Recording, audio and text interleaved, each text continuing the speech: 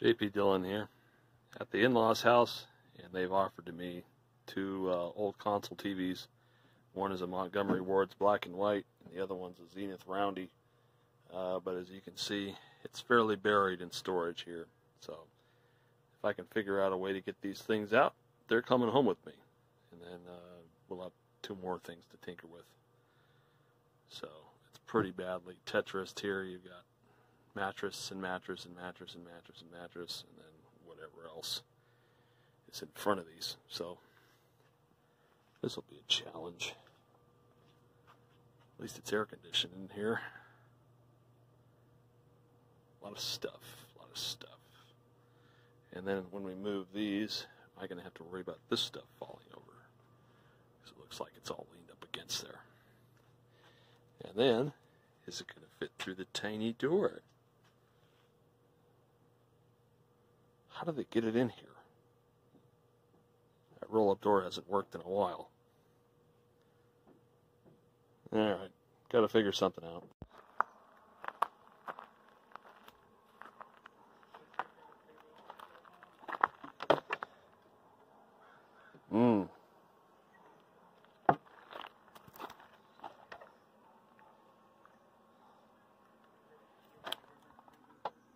Diamond needle. Not a roundy. It's like a 70 or 71 Zenith Space Command 600. The power tuning.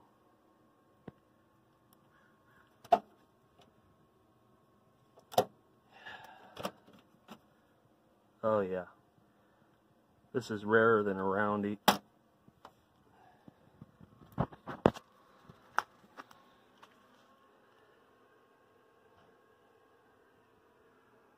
It's a little weathered, but it's a Zenith, probably still works fine.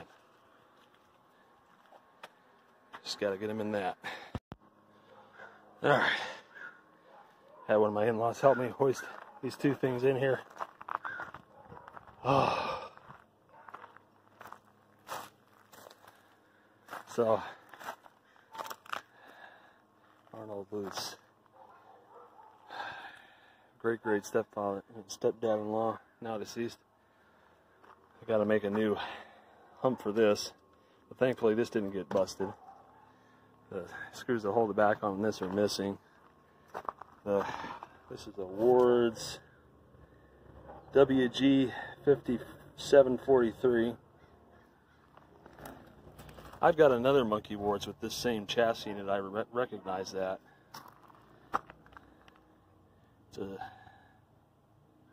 Is it a series string? Looks like a series string.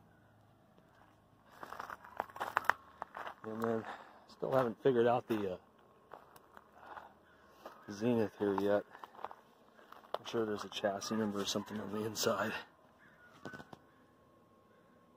Horizontal hold. Yeah.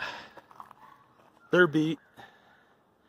Actually, I'm more into this SC600 than I am the other one.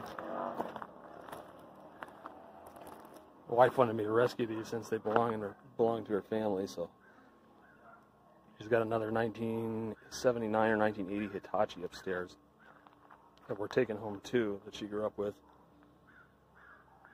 Alright, let me get these better situated and then wrap them up in the packing blankets. Alright, all strapped in here. I don't think they're going anywhere. Ready for the 70-mile trip downhill up here in Santa Isabel. Nice quiet up here.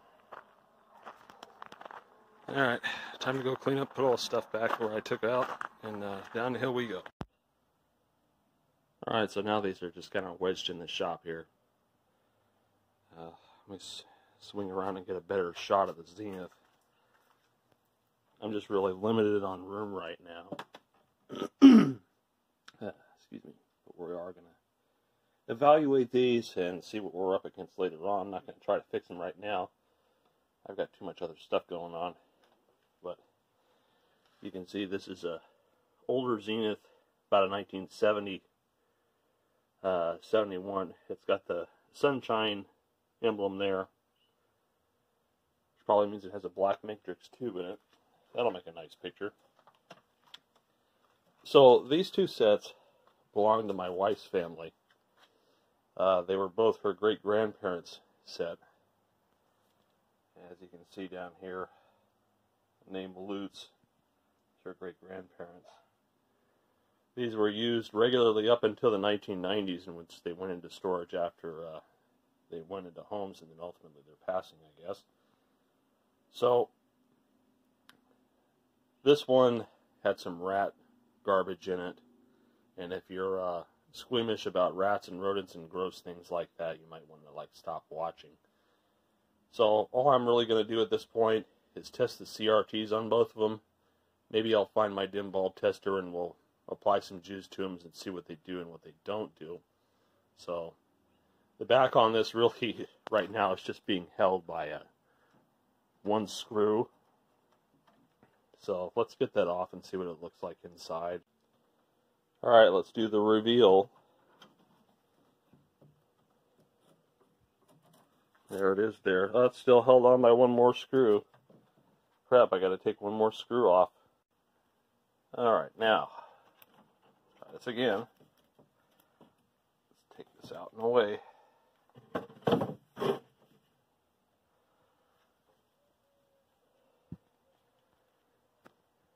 It's a pretty fancy schmancy audio chassis there. You got two 6BQ5s in the back. Probably Class A, since I don't see four of them, I only see two. There's your TV tuner up there. Fairly large speakers. Those look like 12 inches. There's your evidence of rats everywhere. Someone's replaced the little fusible sand resistor there. Tends to open a lot.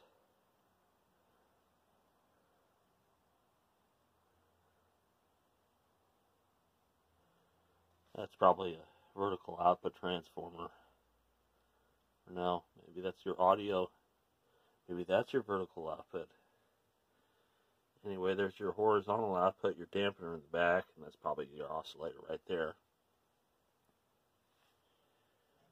Lift up this compartment to service the tube here. That's a little big, but it's not too bad. It's probably a 1B3 or a 1K3 in there. They've got a test point down here for something. And there's your serial number. What kind of tube is this? It's got some kind of liquid oozing down there. It's all over the thing. Interesting. I know I'm making everybody dizzy at this point. You got to remember this thing's on its side. The picture tube's on this like rail support. So does that mean the whole shebang slides out? Yeah, it could be. There's your mounting holes there. So it could be the whole thing just slides out. Don't know what type of CRT that is. Looks like a 21 or a 23 inch. See if the back has anything on the tube diagram.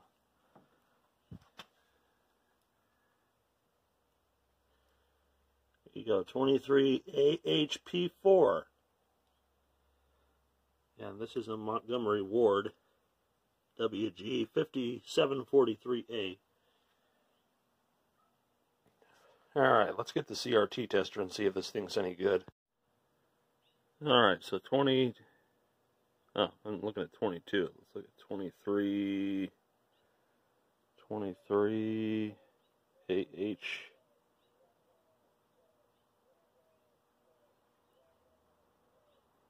Yeah, let's see it.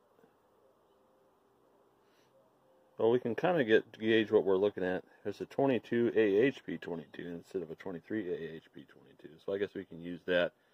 Probably same thing. Bias, 116 volts. Alright.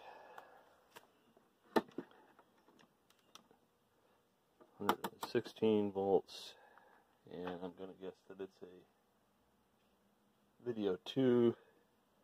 There we go, and let's fire this thing off, and let's adjust our filament up.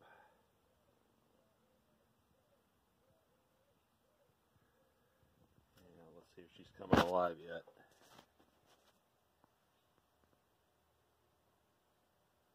Yeah, it's starting to glow. That's a good sign.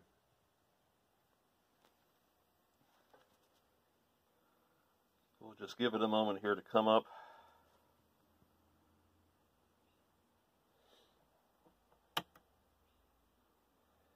Yeah, there we go. We're only doing the red, which is the black and white, so.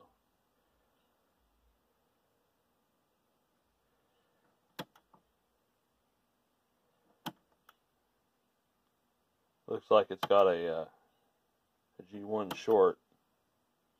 It's not good.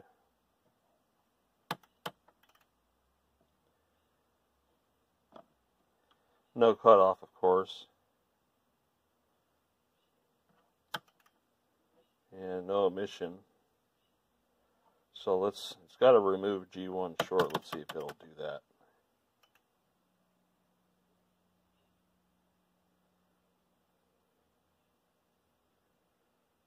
Got to wait for the light to come on.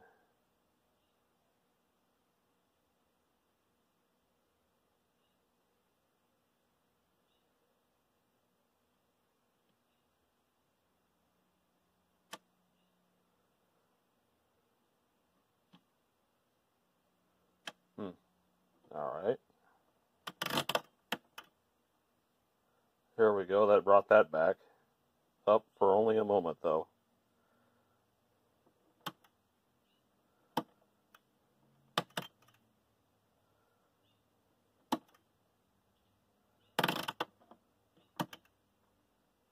try that again.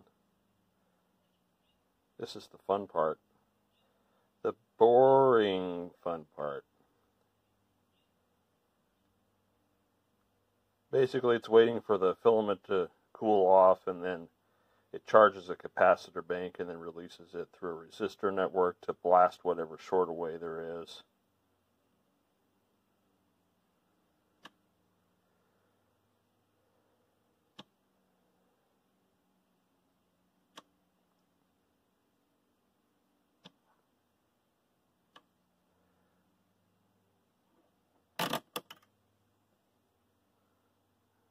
Alright, so it's holding there so far, up, and then it goes away again. So, this does not show good signs of life. There's absolutely zero emission. So I'm thinking this thing is probably dead.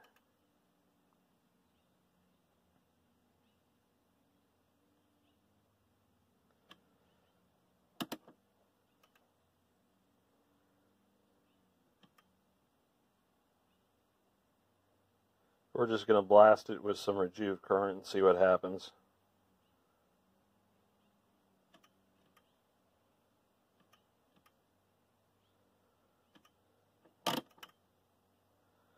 Still nothing.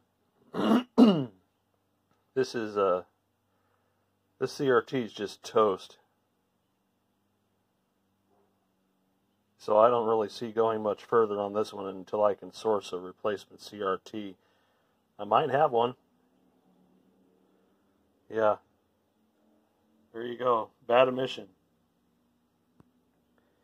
And then we've got that G1 short there. You see, just messing around with the... Of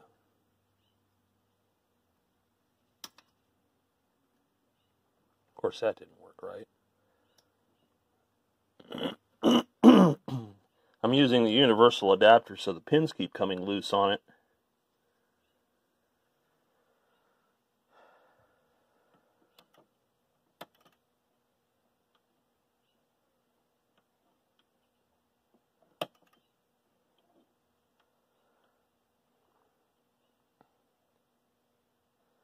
Yeah, no matter which way you play it,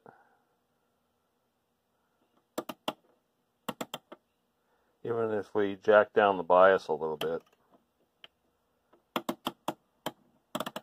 It's just nothing. The thing's just gone. There is zero emission. It's got a short in the control grid, so that pretty much does it in.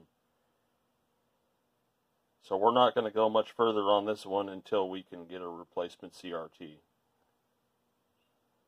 Well, let's take a look at the Zenith. Maybe it has a better hope of life. Alright, so on to this beast.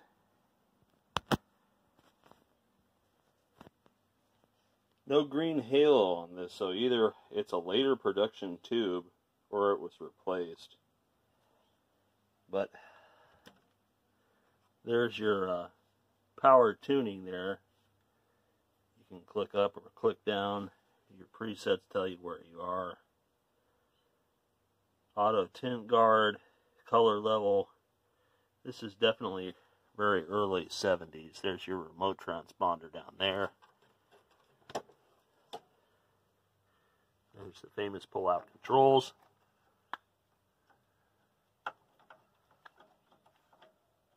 That's always kind of cool.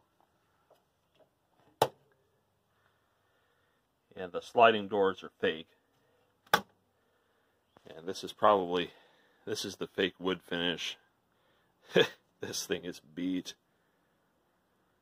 But I'm curious to see if it's resurrectable too. Apparently this was a favorite set for her great-grandmother to watch Jeopardy on. So let's get the back off and take a look inside. Alright, so let's Yankee the back on this one. These just have the little twistable tab things, which is kind of nice.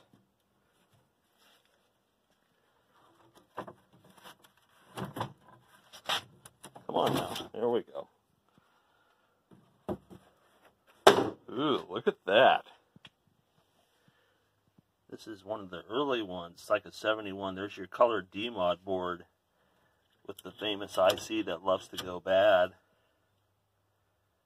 It's a hybrid. Here goes your 6Z10 there. If we flip up here and see 25cc50. I think that puts it at about 71. Very cool. That's the remote control module there, which is likely all transistorized.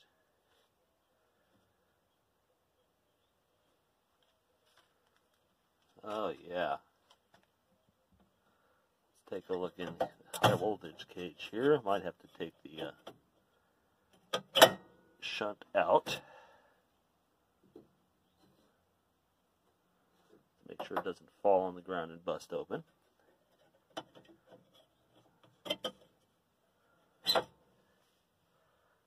That flyback looks like it's in good shape. Probably a 3CD3 or 3CDU. I forget what the numbers on those high voltage rectifiers are. And we'll just put that back. Well, for being in storage for so long, the chassis is in good shape other than some dust. Doesn't look like the rodents have gotten to anything. Someone did replace the bell fuse. Interesting.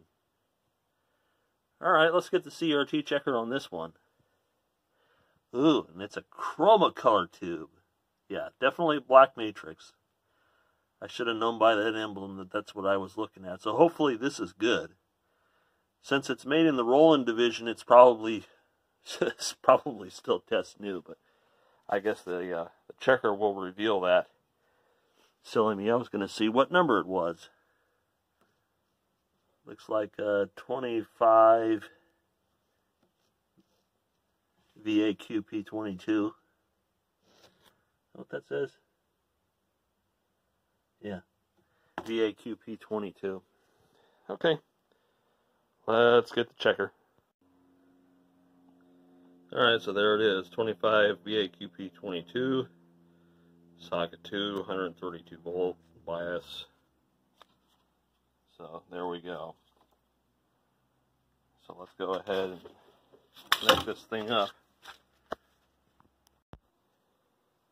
Okay, so Our filament's up to 6.3 volts. G1 looks good. Cathodes look good. Ugh, we have cutoff. Wow. Here, let's just turn this up ever so slightly. We have cutoff. This is really good.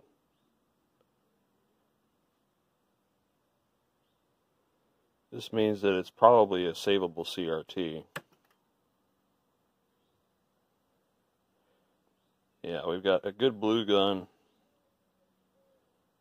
The red and green are kind of fluctuating. So you know what? I'm just going to let it bake for a little bit.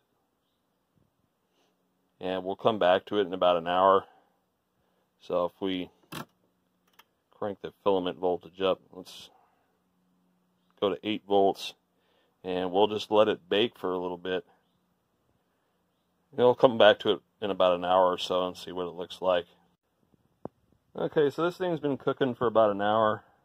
Let me turn the light back on so we can see here. Let's turn this back down to 6.3 volts. And then if we go to our cutoff here, I'm going to wait for these to come back down since the guns are going to cool down again. No point adjusting this until it stabilizes. But nominally, let's see where the emission falls. Pretty good, actually. So that woke it up enough to where I think it's a usable thing.